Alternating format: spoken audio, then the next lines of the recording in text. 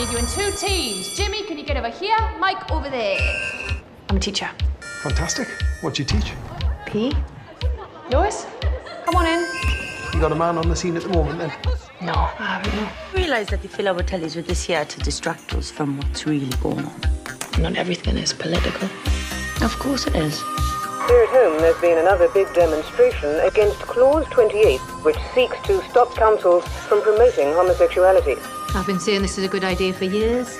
Young people have such vulnerable minds.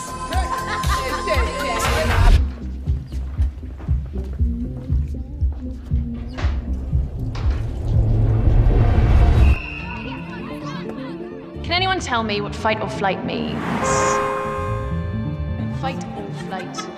What's wrong? You look stressed. I don't want my students on every part of my life. Every part of your life? If anyone found out, I'd never work again. The gay and lesbian lifestyle is not natural or normal, and it never will be. What I don't get is how 2 girls actually... Just ignore them. Is that what you did? I'm not talking about me. What kind of example are you setting for her? Just because I don't parade my sexuality around like a badge of honour. How is that girl ever going to learn that she has a place in this world? Or she thinks she has a place in this world.